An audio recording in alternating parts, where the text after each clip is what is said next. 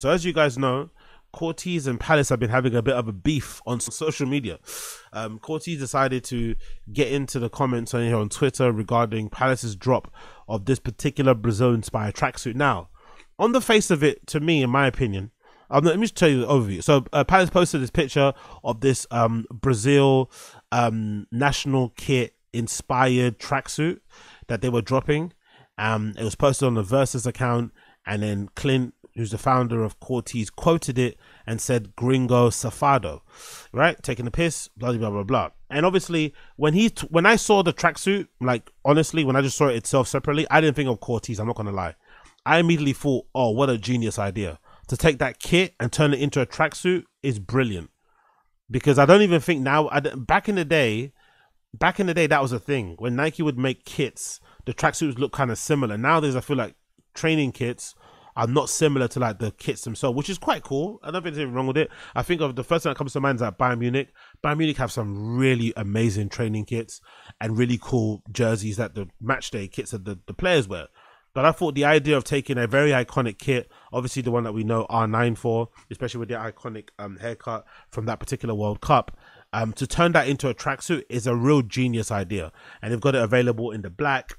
They've also got it available in black, blue. I think no, the home and away colors was the yellow and the blue, and then the additional colors that they added is this black and white and this sort of like gray and green color. So I actually liked it. I thought it looked pretty cool. If anything, I thought the pictures here that features what's his name, Lucien Clark, the professional skater that is also part of the Palace team. The first thing I thought about was like, oh shit, what's happened to Lucien? He looks pretty fucked. Because I thought, shit, he's wearing a headband and his head is too skinny for the headband. I was wondering, like, what's going on? Or has he just always been this way? I don't know, because I haven't seen his face in a long time. I don't really keep up to date too much with what Palace is doing or what he's doing, even though I think I saw a pair of shoes he put out recently that looked pretty sick for DC. But the first thing I thought when I saw this picture, I was like, shit, well, how's his head too skinny for a headband? But maybe I thought, hold on, maybe I've got a really abnormal sized big head. I don't know. Either way, the tracksuit is fucking hard. I think so personally. It's got a little flip of the Brazil logo here with Palace. It's got the Palace number 9 there, obviously of R9. So again, I think as a design concept idea, excellent execution, taking a match day kit and turning it into a tracksuit, amazing. But then of course, when I saw Clint post what he posted, it made me think, because he's known for doing loads of like Brazil-inspired pieces for his brand Corteiz, it makes sense why he would think this was jacked or this was kind of like a copy thing, because that's what he does, right? And he's obviously, his brand's known for doing really cool tracksuits in general, but mostly I'd say for that Brazil thing, because he kind of goes out there a lot and he seems like he kind of loves the country, the players. Maybe it's more to do with the football side of things, but it seems like he loves the country and shit. Maybe he speaks a bit of Portuguese, I don't really know. But this kind of turned into a little bit of a beef. And obviously, because I'm a bit biased in this, because I fucking hate Palace and everything about it. So obviously when I saw it, I was like, oh, that's pretty sick. But it was also a bit like, really? Let's be real. It's a fucking tracksuit. It's not that deep. And if anything, like I said, I think the Palace one is designed in a way where I don't think I would ever mistaken it for Corteiz.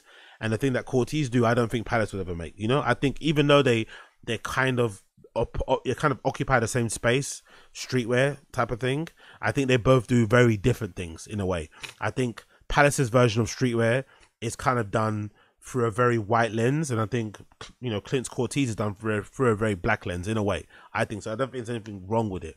I think it's quite good that they're coexisting and doing their thing. If anything, it's probably a compliment to Corteiz that people maybe see his brand the same way they see Palace, because Palace they've been around for ages. So to be seen in that same sort of light, or to even could be compared to them, is probably a lot of like, it should probably be a good thing, because it shows that you're kind of doing bits and going places. Anyway, that's what happened to start the beef. And obviously to escalate it, Corteiz decided to put out their own flip on that particular Brazil-inspired tracksuit, and they did their own version. This is courtesy of the official account. I think it's probably sold out by now, because they usually do only like a couple of day drops, right? So the caption says, Brazil Olympic Shukub reload, Friday 11 London time, ships within 1 working day, free worldwide shipping, code Gringo v Gringo, which is quite funny.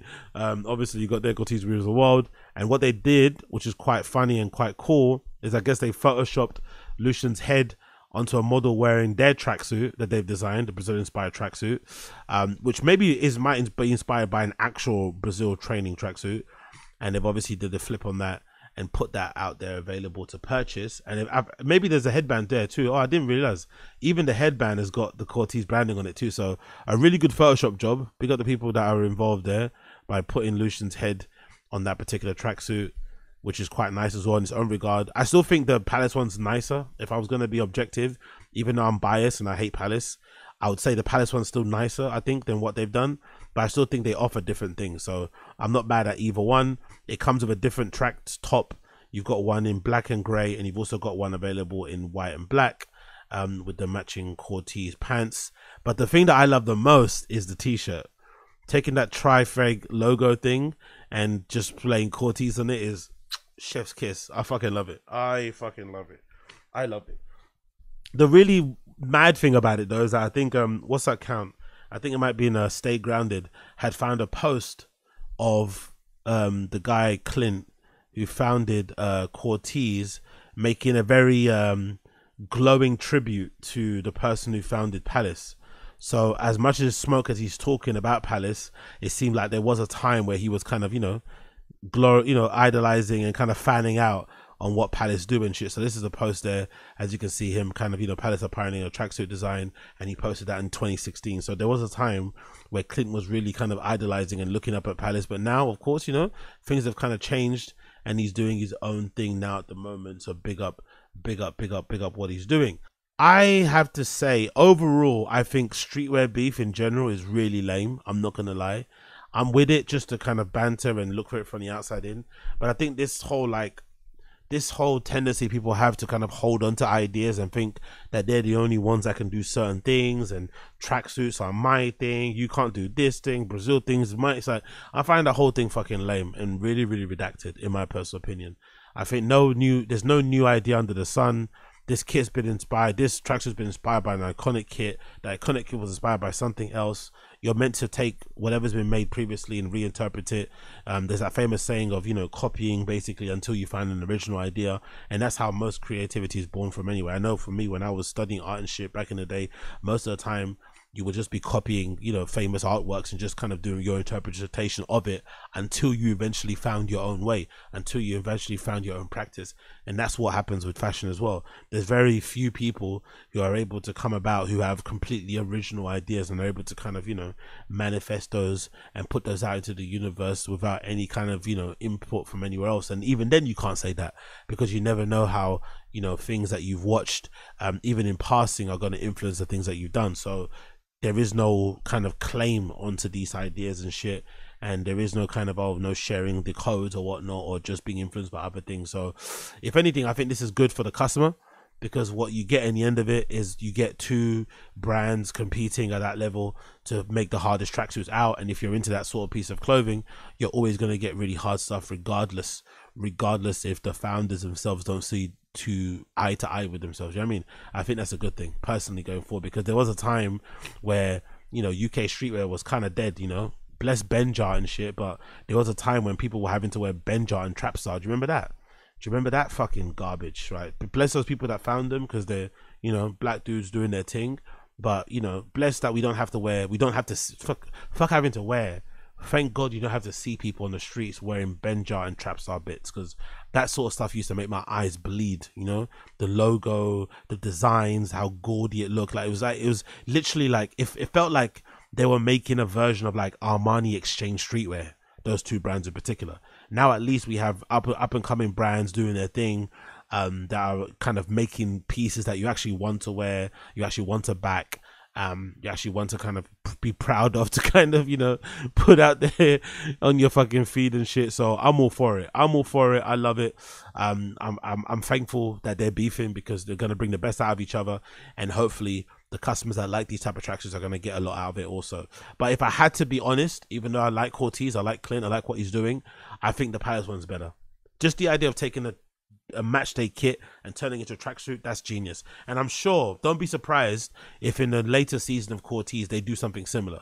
They'll take an iconic, because could you imagine that iconic or maybe Euro 2002 Croatia kit. Like, could you imagine taking a Croatia Nike kit and making that into a tracksuit, or taking the infamous, what I've always wanted to make, the infamous Chile jersey from, like, I forgot what it was, a World Cup where Marcelo Salas played. Imagine this particular jersey. I've always loved this jersey. This jersey, I think, was that from 98 World Cup? Imagine taking that particular jersey design and flipping it into a tracksuit with the Reebok sort of logo right up in the shoulder, the big color blocking with the blue collars and the the blue edges here on the sleeves. Imagine this with white pants with like a blue strip at the end, or the inner thigh. Like, that would look so fucking hard. Like, it would look really fucking good. So, you know, I think for the accusations of copying that fucking Corteiz has put out there regarding Palace, I think, weirdly enough, a lot of brands, Corteiz included, are probably going to end up copying what they did with this particular design and doing their own little flips with their own little logos. You know, you could do this. You could do it with Dortmund, right? Borussia Dortmund had the same kit, right? That loads of people would fucking love. Borussia Dortmund have a kit. I think it's from, is it the 90s kit? You could take that and make that into a tracksuit. That'll look fucking sick.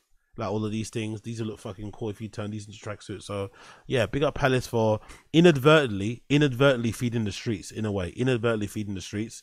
But I would love to know what's happening with fucking Lucian. Maybe he was sick, to be fair. So I don't want to go too deep into it. Maybe he was ill and I don't know nothing about it. But bloody hell, bro! Like, from time a headband doesn't fit your head, like, what one? Or maybe it's the lining. Maybe the lining is kind of, maybe it does fit his head and it's really padded and I can't see, but it looks like he can't, the headband can't even stay on his head. That's a madness. But the jersey is fucking fire. The tracksuit is fucking fire. I can't even lie on that one. So big up them. Big up them.